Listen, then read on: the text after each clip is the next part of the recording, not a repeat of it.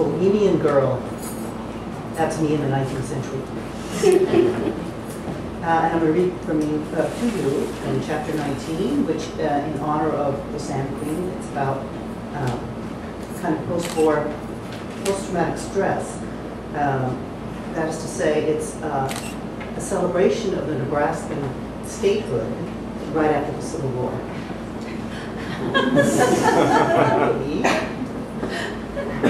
To celebrate the statehood, women laid dozens of pies, meat, and fruit on one end of the tables in town pushed together, and lever kegs of drink onto the other end.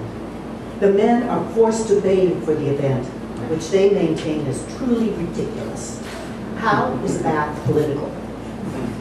Their wives and mothers trim their mustaches and beards and polish their buttons and find shoes for them that make them look as if they had marched into churches instead of battles. Many of the men take to giving and receiving kisses while all this is being done, some of the statehood beer having been leaked from the kegs. Thus the women are reminded of how much they missed them while they were warring, and how fearful they were falls out of their lips, or else they get short with them with all their feelings laid out like that. I remember the drummer boy at the fort and turn a cracker tin into a drum that the shortest of the veterans takes. But I have to show him how to hold the stick side smooth. I have to beat out a rat-a-tat-tat for him. I only stole cattle, he tells me. I was good for that, and as a prisoner. He doesn't have the soldier's disease, wanting only to smoke ground wild poppy, and he turns out to be one of the best eaters. I am shocked by how many of the returnees do not match their relatives' descriptions. Some of it is in their size.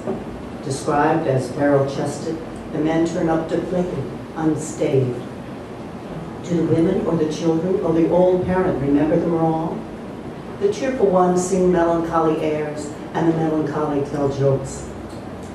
A rogue brother appears out of the prairie for the party, and he is so steady out of his usual ways that his sister takes him in with not so much as a toodaloo.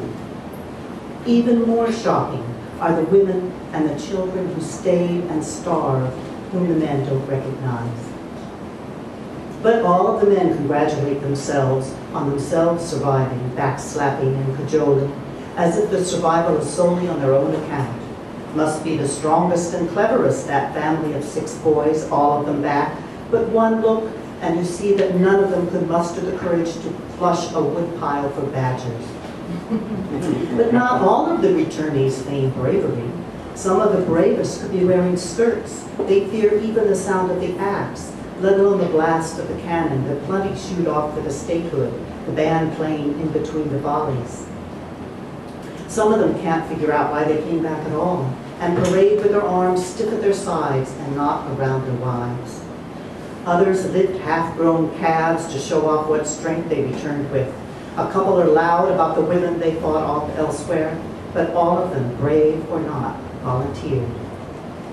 That the statehood struggled to pass, having senators wanting to keep the vote of those only of their own race, until the president himself put in his objections, is nothing they want to discuss. I'm glad the slaves are free. She's a slave at the beginning. Before all the feasting, we play croquet in the wheat stubble, the cut rows making it harder on the cross shots, but easier to hit the ball home. Every step rains grasshoppers. Afterwards, the horses throw off their shoes in the heat, and 2 men compete throwing them at stakes beside the weighted tables, even heavier now that they're laden with slow roasted haunches and the parts of chickens. All this food is remembered by count for decades. So many mock apple pies, so many legs of beef, and enough secret bottles and flasks beside the kegs under the table that no one knows how all the speeches, also counted, were ever finished. Men with sashes cut from cloth in colors so gaudy I couldn't sell them anyway, stand and repeat themselves in the style of the day, ornately with the vigor of new affirmation. Listeners beat their spoons at every grand army of the Republic, but louder when the dead president's name greets their ears as the choice for the new state capitals, 2 days' ride away. Even Henry rises. Henry's a beau. Even Henry rises and tells about his serving the country as a cook. First, he warms up the subject with on Gortamore, the great hunger that brought him and his mother over from their country, shorn of their every relative, and how this spread of food here proves he emigrated for the good. He pokes his hand out toward the fly-laden empty rashers and scraped tin pots, and how half the shave-tails he fought with weren't speakers of English at all, that had struck the continent with about the same luck that he had at about the same time, one war or another being what they were really good for, except for the eating.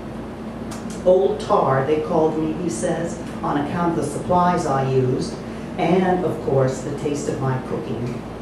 Someone tells him to sit down. He is putting the fear of food into them, and for the first time, I see a smile split his whiskers.